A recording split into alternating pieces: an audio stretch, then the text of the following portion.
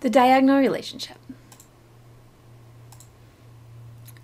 One simple goal for this video, drawing your attention to and explaining why often species which are on a diagonal going down and to the right on the periodic table have similar properties.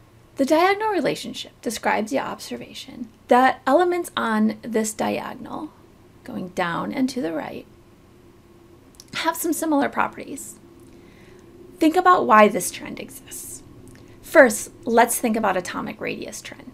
It gets bigger as you go down the periodic table, and it gets smaller as you go on to the right across the periodic table. So going down and to the right yields a situation where one trend leads to an increase and one to a decrease. This leads to relatively similar values. The same is true for ionization energy. Going down the periodic table, the energy gets smaller.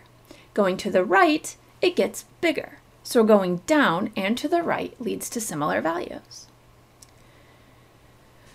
Because the atoms end up with similar values for these properties that we've talked about in all our previous periodic trend videos, they end up having similar properties in general.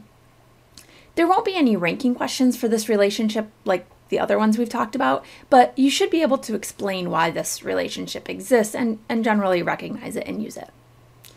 We've now talked about how atoms which are on the periodic table on a diagonal going down and to the right end up having similar properties based on the previous periodic trends that we've talked about.